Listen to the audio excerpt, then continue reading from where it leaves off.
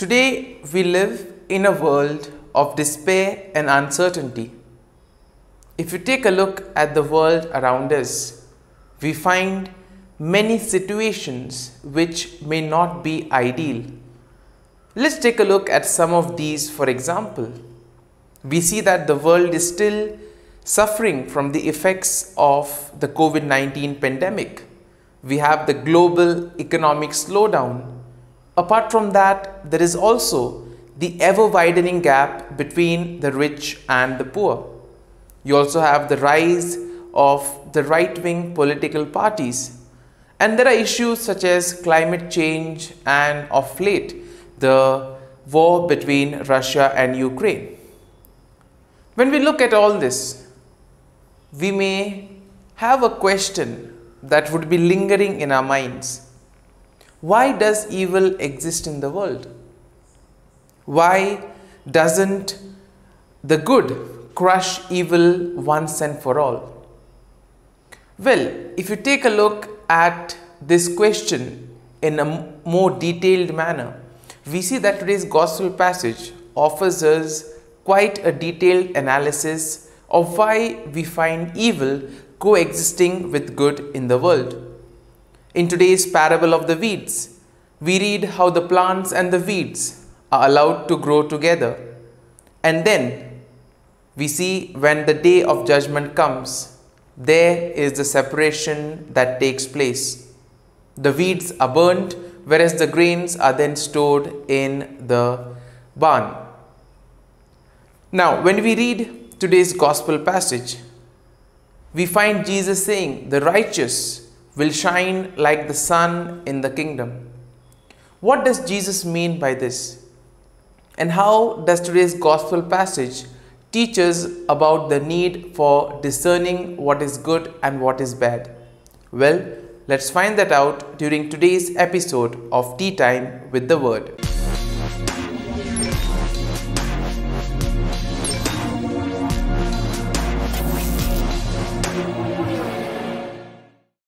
But before we can begin our reflection, let us take a look at the readings for Tuesday in the 17th week of Ordinary Time. Today's first reading is from the prophet Jeremiah, chapter 14, verses 17 to 22.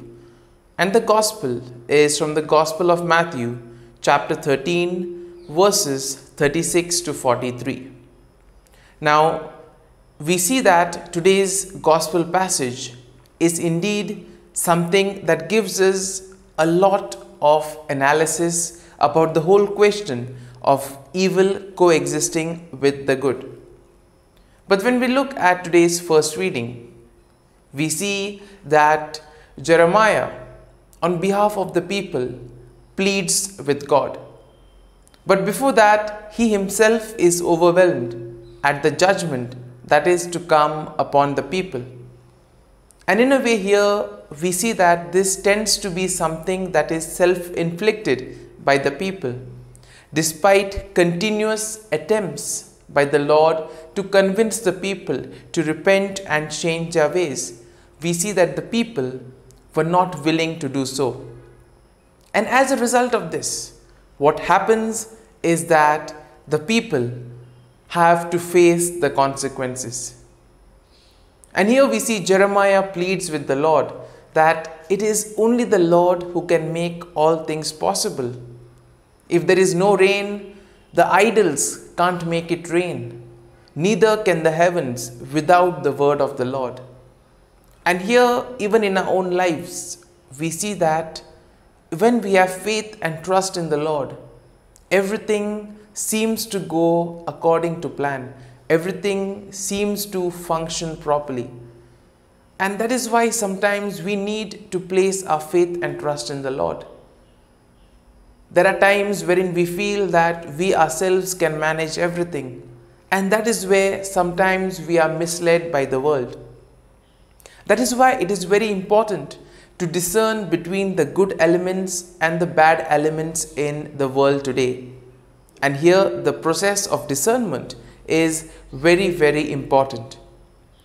But when we look at today's gospel passage, here we see that it presents the explanation that Jesus gives to his disciples regarding the parable of the good seed and the weeds. Now here we see that the disciples came to Jesus and asked Jesus to give them an explanation of what he had just said. Now some of the experts think that this explanation that Jesus gives to his disciple is not the one that Jesus gave, but it is the community's interpretation of the passage. And this is possible and quite probable, because when we look at a parable, by its own nature, it is supposed to require the involvement and the participation of the people who listen to it. Just as the plant is already contained in the seed, similarly the explanation of the parable is always contained in the parable itself. And here we see that this is precisely the objective that Jesus wanted the community to achieve. Because it is when they discuss and talk about the parable, they come up with new interpretations. And these interpretations help them to understand things at a much personal level. And that is something which really remains in their hearts, and they are able to practice it. That is why when something is told with force, there is some kind of tension or some kind of restriction. We don't always want to follow it. But when something comes from within, automatically we will find the time and the motivation to put it into practice. This is exactly what a parable is meant to achieve. Then we are also told that Jesus gives the explanation to the disciples, and he tries to explain to them exactly what the parable is all about. He tells them that the sower is God and the good seeds are the people who follow the words and who follow the gospel values, whereas the one who sows weeds is the evil one. And here we see that Jesus continues to teach his disciples. We also need to know that at that time there was no television, and people spent long winter evenings together. And what would they do? They would speak about facts and about events of life. And on these occasions, Jesus completed the teaching and the formation of his disciples.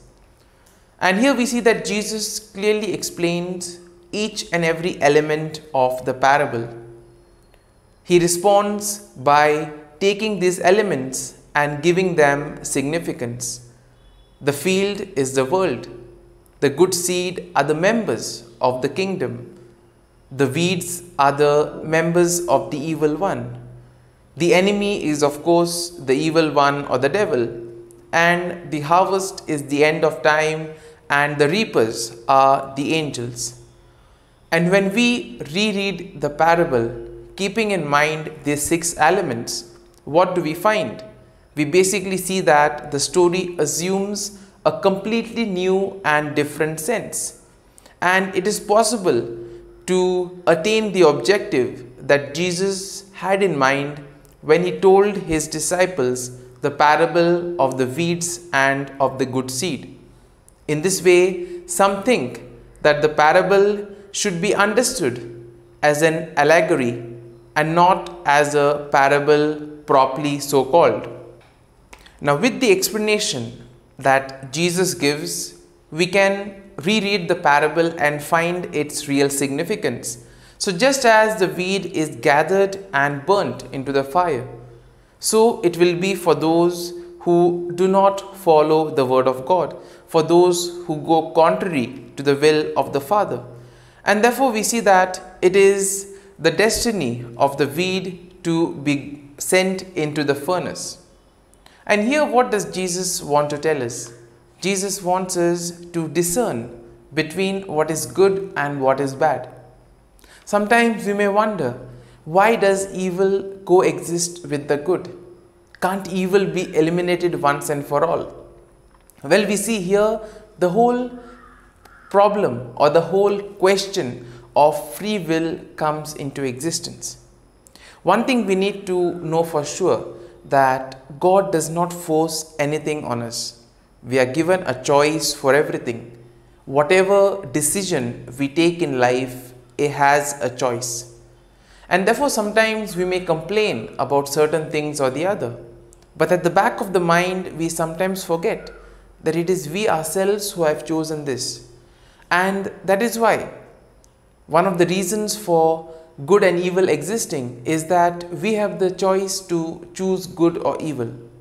And whatever the consequences we face are dependent on our choices.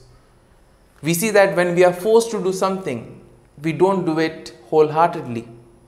We do it with a cranky face, or sometimes we just do it for the sake of doing. Now, God does not want to force anything on us. He leaves us free to choose and to take decisions, hoping that we will take the right decisions. And that is why the discernment which Saint Ignatius gives is very important. And if we put this into practice, we ourselves will be able to notice the inner movements that are there within us. And this will help us in order to find out what exactly is good and what exactly is bad. And keeping this free choice in mind, we can take a decision of whether something is good for us or something is bad for us.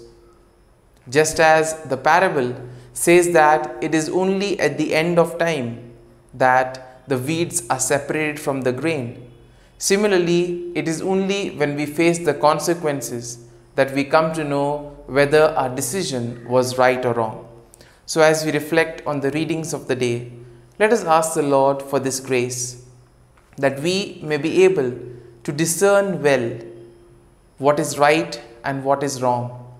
And ultimately, we may be like the good seed that bears good fruit, so that we too may be kept in the barn, kept in the kingdom of God at the time of the final judgment. And we also pray for the grace that we may place our faith and trust in the Lord, putting everything into His hands, surrendering everything to Him, so that He may lead us and guide us in this journey of life. Amen.